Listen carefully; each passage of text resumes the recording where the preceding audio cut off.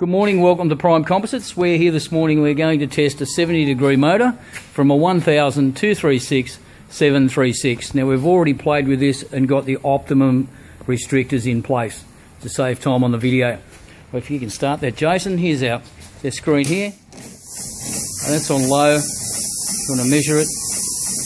And this is our method of measuring. A little bit prehistoric perhaps, but it's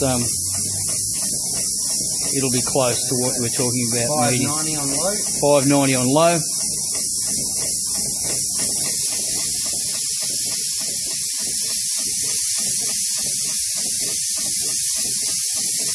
And 630 on high. 630 on high out of a possible required 540 and 640. 540 to 640 is the minimum maximum wipe required.